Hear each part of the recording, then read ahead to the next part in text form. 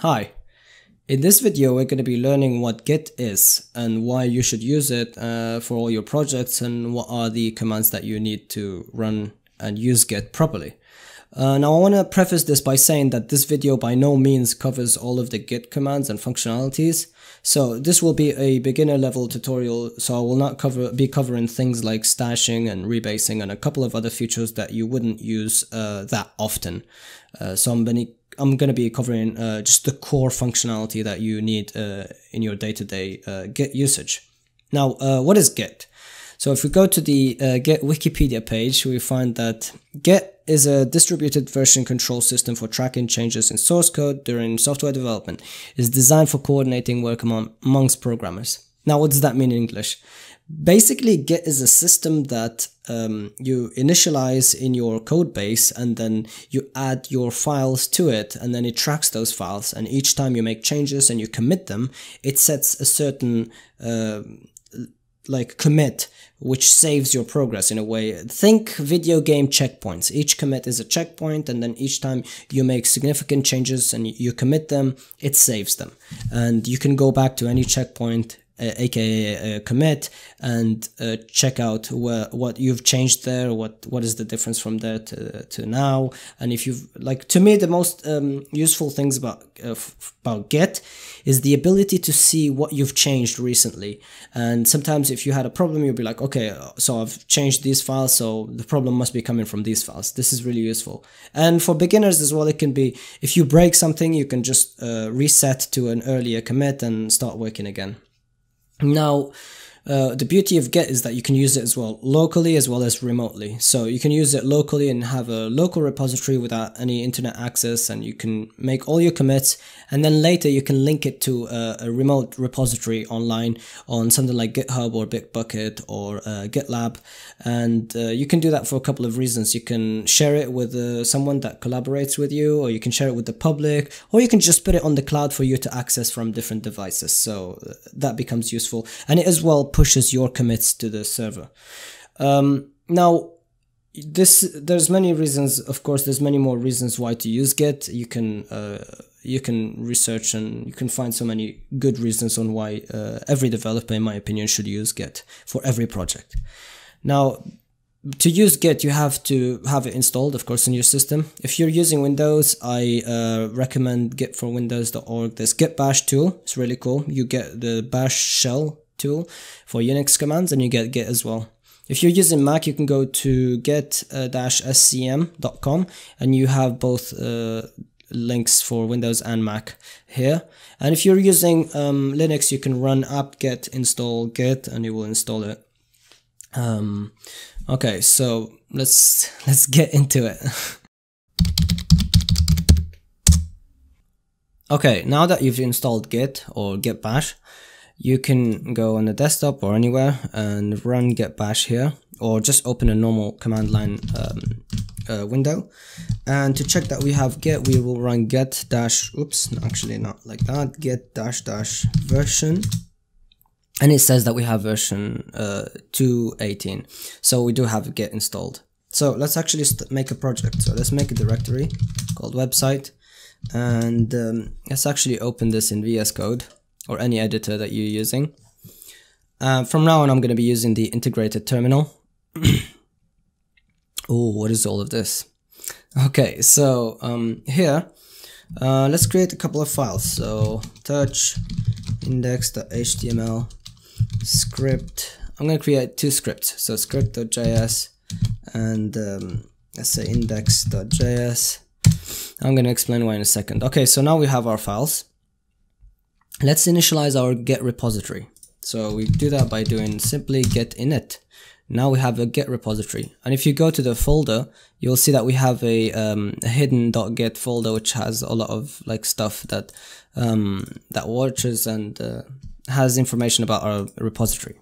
So now let's add the index to the Git repository. You can do that by doing git add index.html.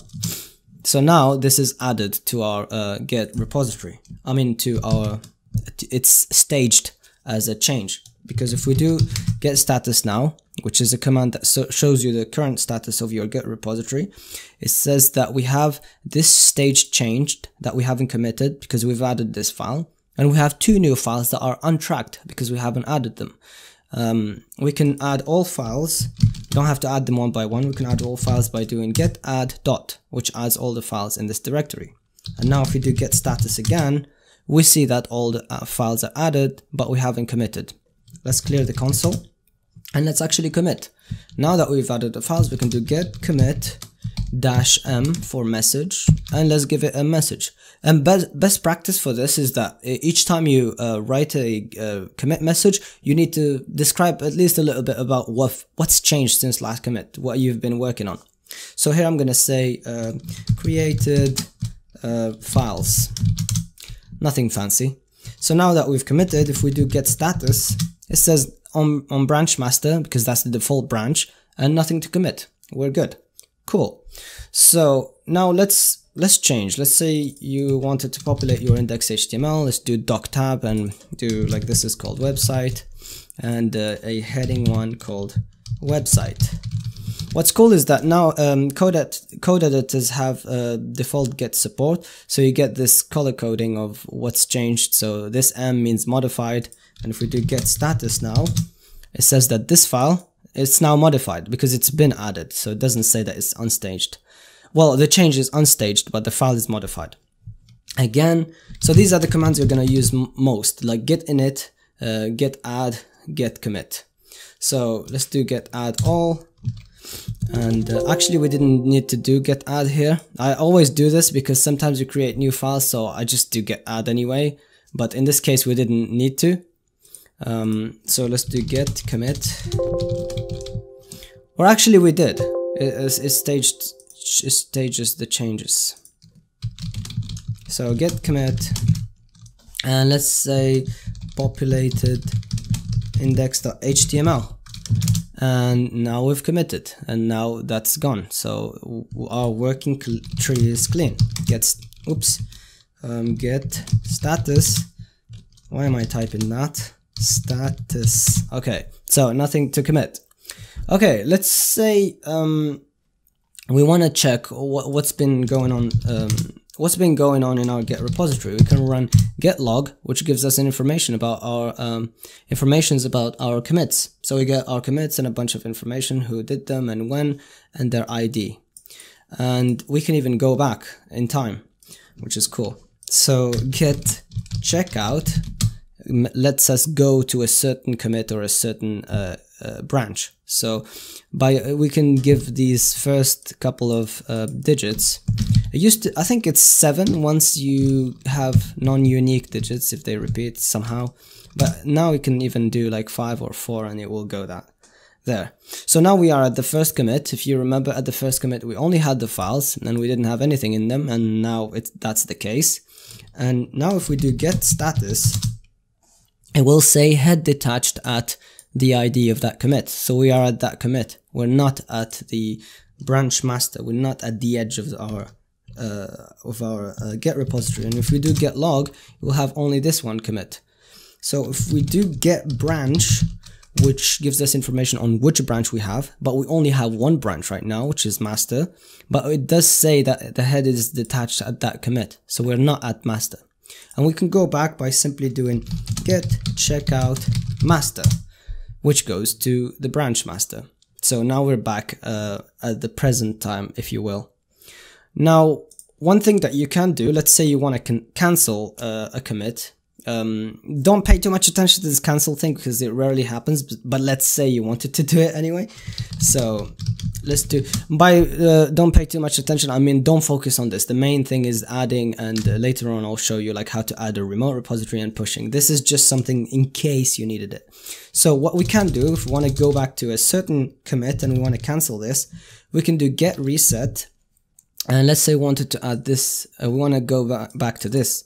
So get reset, and we give it the ID 3ACF9, and now we have gone back to this commit, and the changes from there are still there. So now we can change what we've changed there and then commit again. So we've removed that one commit, And now we can actually just commit it again, the same one, get commit, yeah, and let's say again populated index.html. Actually, we didn't stage the changes, so let's do get add all and then get commit populated index.html.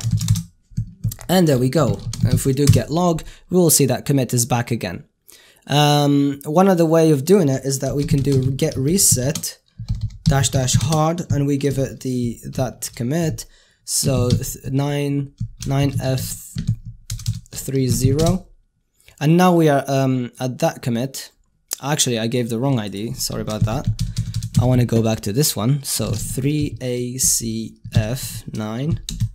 And now we are at that commit, but this is a hard reset, so all those changes are removed. You see we are at that commit, and even what we've changed in index.html is gone. Let's bring back again that, and do website here, and do heading, website, and we can even use a what we call VS Code get repository management, and we can just go here and do commit, and it asks us for a message. Let's just say index.html quickly. And it commits actually for us. We can use VS Code for that. Okay, so let's say we have these two scripts, right? And we have two developers. This is an example I'm going to use to show you why branches are useful. And let's say, obviously in this case it doesn't apply, but let's assume that this is a big application, and working partially on index.js and script.js, they interfere with each other and they might break the code. So we have two separate developers and they want to work separately on these files. So we can create branches for them. So let's do, to create a branch, we can do get branch,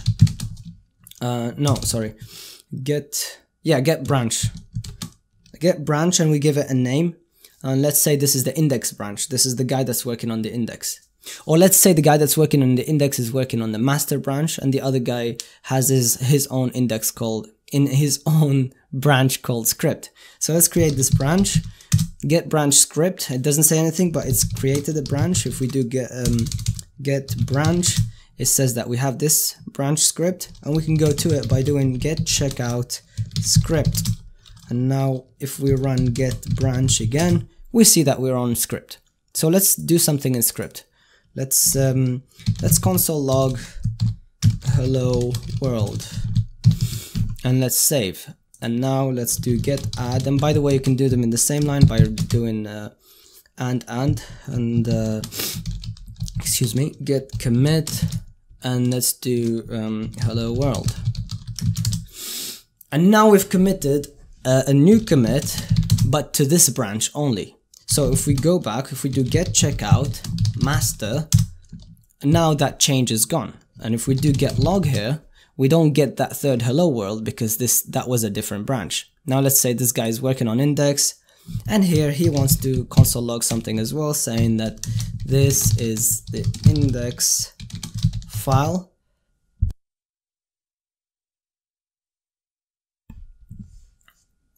And he saves it and does get add and get commit. And let's say index.js. Of course, your commit messages should be more descriptive, but I'm just using them as an example. And if we do get log, we get that change here. Okay, if you go back to the other branch script, you'll see this change goes away. Oops, did I misspell something? Oh, we actually get checkout, not branch, because that creates a new branch. Get checkout script. And now we're at script, that change is gone, and this changes back. Now let's say, let me go back to master, and let's say they've done working, right? And they want to combine their work together. And this is called merging. So what we can do is, we want to merge script back into master. So we want to integrate those changes from script. So what we can do is that we can do get merge, and we give the name of the branch that we want to merge into this one, which is script. So we hit enter, and now we have merged script into this. And now if we see, we are on master, but we have both the changes. And if we do get log, and we see that we've merged, and we see the changes from both of them. So the commit from that and the commit from this. Now, you see how if you have a lot of commits, this get log can get a bit kind of, it overpopulates it with too much information that we don't need. One flag that I like to use on get log is get log -- one line, which is this really cool way. It shows you the branch here, and it shows you the other branch that's here, and it shows you all the commits in a cool compacted way. Now let's say, because this is now done, the script branch, we don't need it anymore because we still have it. And let's say we wanna delete it. Easy, we can do that by running get branch, and we give the name of the branch, which is script, and we do -- delete. And now if we do get branch, we see that script is gone. So cool, we've merged it and deleted it. We don't need it anymore. Okay, so one thing that developers need to do sometimes is that they need to share their code online. So they need to get repositories and share their code. So let's do that. So let me go here, oops, and in here, this is one tool that I wanted to show you, but I'll show you in a second. Let's go to my GitHub and let's create a new repository, and let's call this get-test and create it. And let's get this link. Ignore this stuff because we've already done init and on our first commit. Let's just take this SSH link. And by the way, if you haven't linked your GitHub to your machine using SSH keys, you can just take the HTTPS link and it will ask you to log in once you try to push. But I've already linked them. You can Google how to link your GitHub to your machine. It's not it's outside the scope of this video. So now that we've got that link copied, we can do get remote add origin, and we paste that link and we hit enter. Doesn't say anything, but it's added it, because if we do get remote, we see that we have an origin. And actually I prefer to do get remote with -v, which gives us more information about the remote repository. And now we can do get push. And on our first push, we need to set upstream, which is like -- set upstream, to tell it which repository by default to push to. And we can shorthand for that is -u, and let's give it the origin, the repository, and the branch, which is origin, and master is the branch. So it's gonna push the code, and now if we go to our repository here and we refresh, and there we go, this is our code. We can go here, we can click on commits, we can see all the commits, and if we were to still have that branch, we will see the branch here. Everything is shown here. It says that you need to create a readme file. It's better. So let's actually create a readme file, readme.md for markdown, and let's say this is a title, and what's a title actually? Is this, I think, no? Okay, so get test repo, and let's save, and let's get add, and on the same line let's get commit, and let's say created a readme file, and let's do get push. And now that it's pushed it, if we refresh, we will get a readme that says get a test repo, and as well that commit is here as well, which is super cool. So now that we have our remote, we can even go and delete our stuff here. We can delete our files. Like, let's say you don't have access to them anymore, or you're on a different machine. You can simply just go here, copy this link, and go open a command line and do get clone and paste that, and you will have access to your code. Now, of course, if you have see that our code is back. So of course, if you have SSH key pair that says to GitHub that this machine is the owner of the account or has access to this Git repository. Even with cloning, I can now make changes and push them. But if it's a public repository, anyone can clone it. So be careful with what you put as public and private. And as well, be careful of the file that you have on there. You can have like some database information and stuff like that you don't want to push. So doing that, for example, let's install, let me put this on the left, on the right rather. Let's initialize an npm project. And actually I'm just gonna hit enter on everything. And let's install, let's say I want to install Bootstrap, npm install Bootstrap. Yeah, so that installs Bootstrap, and see, this is a new file. And okay, so now we have node modules, and of course this is a big problem. Look at all these files. We don't want to add all these files to our repository, because we can always run npm install and will be created. So what we can do is we can create a file, a .get ignore file, and here we can specify files that we don't want to add to our repository. So if we add files here, even when we do get add dot, which adds all file, it will still ignore those files. So here we want to add the directory of node modules. So we do /node_modules, and if we save, this will be grayed out. So this will not be added now. So only these three files, the package.json, package.log.json, and the get ignore will be added. So now let's add all files, and let's do get commit, and let's say installed Bootstrap. And now we have committed. See, if we do now get status, it will give us information as well. It will say working tree clean, and we are ahead of our remote by 1 commit. So we need to push for our remote to get updated to our current progress. So this is like more than enough commands. There's a lot of other commands that you might need situationally, but I'll leave them to you to learn. And there's this cool resource. Where is it? Is it get cheats? Yes, getcheats.com.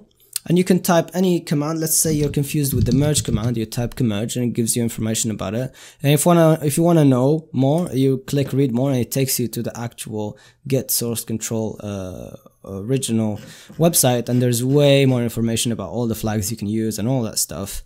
You can also use a tool like SourceTree, which is a Git GUI, which stands for a graphical user interface, which shows you information about your repository. Sometimes actually even I use this, it's a bit useful. Like if you have, for example, look at this project, look at this amount of commits. You can't look at this in the command line, and you can click and it visualizes the change. Look, you see all the files and what's changed in them, which is pretty cool. And for example, if we look at the one we just created, we just go here, add, and we go to the desktop, and we find, where is it? Is it? Yeah, we cloned it, so it's git test, yeah. So if we add it and we click add here, and we will get information about, see, this is what we just created files, and even we get a branch here, and then we merged the branch, so it's gone, which is pretty cool. And it shows that our repo is still here, our remote, and our current one is actually ahead by 1 commit. So yeah, this is everything, like not everything, like almost everything about Git repository, more than what you need on a day-to-day basis. I hope you've learned a lot from this. Git is really useful. I recommend that you use it on every single project that you use. It's good practice, and it helps a lot, increases your productivity. Again, if you like this video, like, subscribe, share, comment, anything you want. It means a lot to me, and thank you for watching, and I hope to see you soon. Bye.